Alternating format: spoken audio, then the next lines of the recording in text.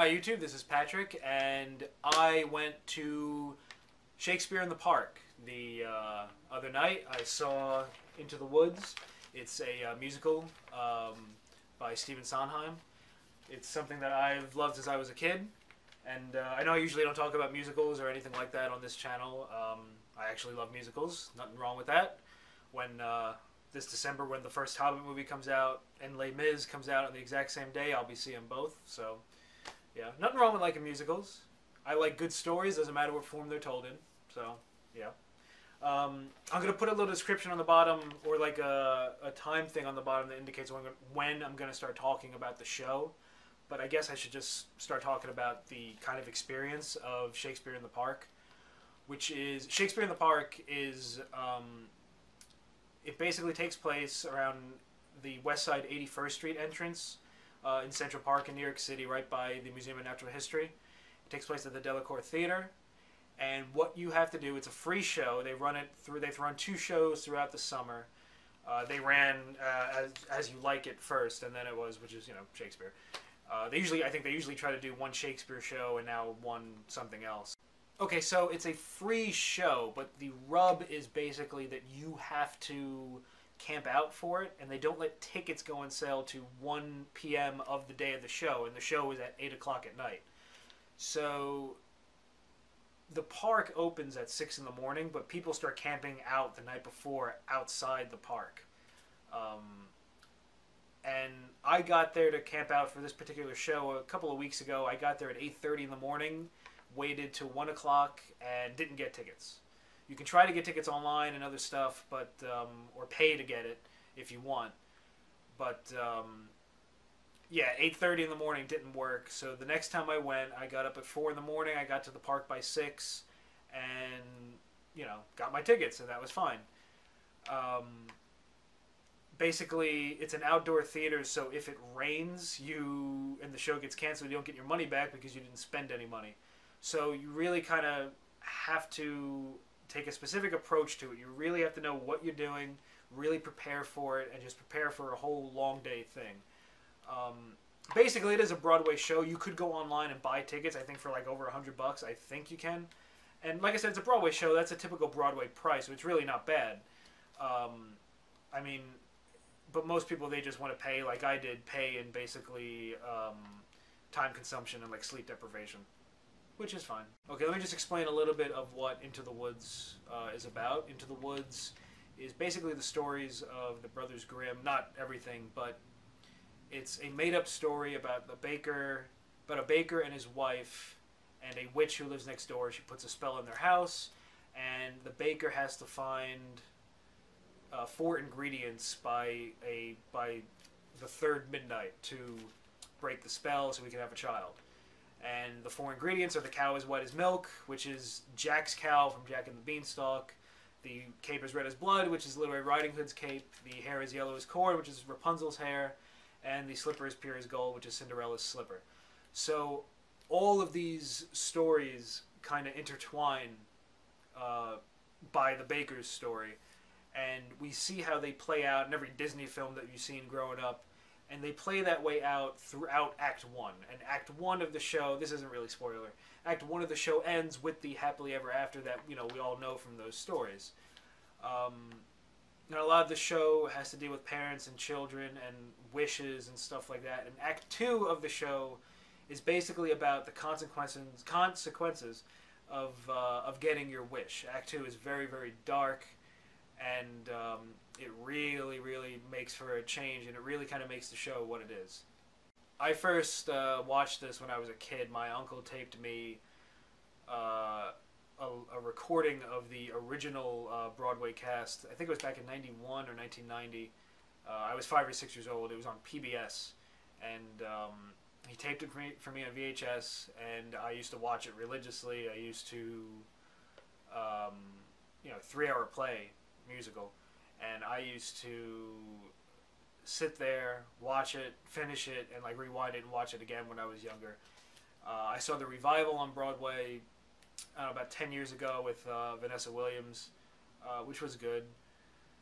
Didn't hold a candle to the original, because the original had people like Bernadette Peters in it, Joanna Gleason, and and Tom Aldridge and Chip Zien, who I'll get to in a minute, because he was in this version. This version of the show, I preferred it to the Vanessa Williams version, and it had, I'll get into it later, it had certain elements that were even improvements on the original. But this one was really, really good. First of all, I'll just talk about the theater is outdoors, so during the play you hear like planes go overhead and sirens go by. It has a very, very New York feel to it, and that is kind of, they kind of incorporate that into the show a little bit, or at least they did with this one. The set, gorgeous set of just all like spiral staircases, all made out of wood and everything like that. Just the whole thing had a very like minimalist approach to it, very like low rent yet not low rent approach to it. Almost like when you give creative people no budget and they're forced to be even more creative because of it. And that was kind of really how the feel of the whole thing was. And the sets were gorgeous. The way they handled things, like, you know, the beanstalk and the... oh, by the way, I guess I should say I'm probably going to spoil stuff for the show, so don't watch if you don't want to know. But yeah, stuff like the beanstalk, which is just the actors standing on a spiral staircase opening up umbrellas, and using some kind of puppeteer work for the witch in Act 2, the witch that was voiced by Glenn Close, well voiced. It was just really, really well done. It was one of the best things about it. You know, the show had very good things about it and some okay things about it, but this was certainly one of the best things about it was the sets. Another area, they kind of sort of modernized it a little bit. It had a fairy tale feel, yet, again, kind of just like a New York or just updated kind of feel. Jack's mother walked around in like a bathrobe and, you know, slippers, and at one point was holding like a little mini vacuum and stuff because she's vacuuming up her house. Little Red Riding Hood had a crash helmet and just looked like a roller derby girl. And the mysterious man looked like a homeless veteran. Because, I mean, he had the long beard like he originally did, but he had like an army jacket on, and every time he said his When First I Appear thing, he opened a can of beer and kind of swilled it around and everything like that. Rapunzel in Act 2 just became like a drinker. And she's drinking vodka with her like twins and her short hair and stuff like that. So just there's funny, a lot of updated kind of funny little things like that. That kind of added to the whole thing. And it's just stuff you don't expect to see on that show if you've seen it a million times like I have. Okay, as far as the actors go, I would say the actors they were fine. They weren't like anything spectacular or particularly, you know, crazy, like memorable. Amy Adams played the baker's wife. People know Amy Adams. She's like Oscar nominee, you know, Catch Me If You Can, and I think it's Junebug and Doubt, and she'll be in The Master, which is coming out soon, Enchanted. Sings fine, has some weird looking hair in it, but sings fine. You know, nothing, you know, not blown out of the water, nothing great, but good. The baker is played by Dennis O'Hare, who plays Russell Edgington on True Blood. Has a lot of theater background stuff. The funny thing with him, he sang and kind of talked with a little bit of a lisp, which I didn't know he had. At least I didn't, because on True Blood he kind of talks with a drawl, like a southern drawl. So I didn't know if he had. I actually looked it up to see if he actually does have one, or if it was just like a choice to sing with it. But either way, I'm not sure. His vocals seemed like they would have been stronger in a studio, but he hit plenty of decent notes. That not to really say anything against him. Again, he was fine. Donna Murphy played the witch, and she was good. Her last midnight performance probably got the loudest cheers, with the exception of the end of the show. So she was fine. But again, when you watch it so many times and you know the original cast by heart, and you know the way that they sung and said certain lines, it was kind of weird to hear like these actors like, you know, over emote this line or under emote it basically. So some of that stuff is kind of jarring, but that's more at least me knowing the show so much instead of really the actors and their interpretation. My favorite two performances in the show was Cinderella, played by Jessie Mueller. I just thought she was fantastic. I thought she was one of the ones that I could, like, if I heard she was playing the role again on Broadway, I'd be like, awesome. Anyone else, I think, you know, could be or not replaced, and I'd be like, okay, fine, whatever. But I thought she was actually just really, she gave the part just a lot of emotion. I think more than I've seen before, and really did a fantastic job with her songs. And nailed the moment late in Act 2 where she has to say goodbye to her prince. Those guys are funny, by the way. The two princes, they kind of made them look like Siegfried and Roy, and they had like bows and arrows and stuff like that. But they were fine. My other favorite performance was of Chip Zien, who played the original Baker, and he played the mysterious man, or the Baker's father. Didn't play the narrator because the narrator was played by a child, which I'll get into later. But it was just awesome to see him. You know, something where you see this thing growing up, and that's the guy you've watched 100 times from watching the show, and then there he is, and he's playing that character's father, and it's just kind of it was just awesome to see. He did his little like kick dance that he did in the original, and that got a cheer from some of the audience members and stuff. And during like No More, the song that he sings with the Baker, it was really kind of poignant to see him sing it, because it was like he was passing the torch, not necessarily to Dennis O'Hare, but just passing the torch in general of the role. And I always thought he got the raw end of the deal. And everyone always talks about Bernadette Peters and Joanna Gleason and and a lot of the other actors on that, Ben Wright and everybody. But I don't see a lot of people talk about him from that, and I think they should. And I hope people talk about him more after seeing him, at least in this part of it. The best thing about the show for me is that when I was 5 years old, it felt perfect for a 5-year-old. And as I've gotten older, it's stayed perfect for different reasons. Things that I loved about it when I was a kid, those things have changed. I've gotten older, and the show's been able to stay with me because I found different things to enjoy about it that I didn't realize the first time around, specifically in Act 2, and really understanding what everything was about.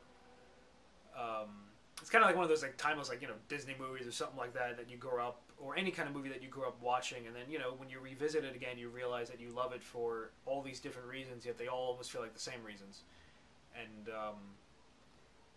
so it just had this very timeless feel to it, and good job on the people that did the show for certain things that were a little less obvious to me as a kid, like especially the Wolf and Little Red Riding Hood, having the understudy of kind of like a pedophilia kind of feel to it, or beyond just talking to strangers. They kind of played that angle up a little bit, and in this one, and it was fine. It just felt more obvious and maybe more suited for this time, sadly, than it used to be. Also, as far as the jokes go, there are jokes in the show that were hilarious back, in 1991, but are outdated now. They kept those jokes in, but they knew to add a whole bunch of others that today's audience would laugh at, or certain things that today's audience would appreciate. And it's just about keeping a show like this just fresh and new, and just able to just have it sustain. And to the point where I was watching this show, I was like, this could go back on Broadway and find a whole new group of people to watch it. And that's just nice to see that it won't go anywhere. They actually had a matinee of the show the day we went to see it, because we had the understudy of our narrator at night, which again was a child, who was fantastic. But I guess they don't want to have the kid work twice in one day, which is understandable. I don't know if that's allowed on Broadway. I'm not sure. Well, this isn't Broadway, but they performed the matinee for like groups of like schools and kids the day we went to see it, but they only performed Act 1, which I kind of think is ridiculous, because that's not what makes this show what it. Act 2 is what makes this show what it is. That's I think what makes everything kind of resonate. And just showing everyone Act 1, you might as well just show everybody, a Disney movie, and show them that happily ever after and everything like that. That's not what this show is. So I don't agree. I've heard a lot of high schools and stuff. I know it's like a 3-hour show if you show both acts. But for me, it really should be both acts of this show or nothing. And I know that Act 2 goes a little too dark, maybe a little too quickly. They kind of kill off people 1, 2, 3 right away. And I can understand people's argument about the show of that, which is fine, but it just doesn't bother me that much. All right, without a doubt, my favorite thing about the show was the child narrator. The show basically resolves around him. It starts with him. He's ran away from home. He only has a father. He doesn't have a mother. And he camps out in the woods, and he starts telling this story. And the whole story takes place in his head, basically. Gave the thing a very kind of Where the Wild Things Are kind of feel to it. which again, both things came out. At least to me, I found both things at the same age, so that just enhanced everything for me. And it just had the kid, was kind of walking around all the actors and everything, handing them props to use and stuff like that. It was just really well done. Um, they sang to him a couple of times, like at the end of Act 1 and stuff like that. Kid had a good voice too when he had to sing. And I didn't know what they were going to do in the second act when they were supposed to, kill the narrator, and they did it. They just did the same thing. And what brought the show full circle was at the end of the show when the baker goes to tell, the story to his baby after, his wife has died and everything. Dennis O'Hare kind of ran backstage holding the child as the baker, and I was like, where's he going? He came back around the front dressed as a regular person looking for his son. So the whole thing is the child narrator kind of fashioned the baker after his father. Dennis O'Hare played, his father also. And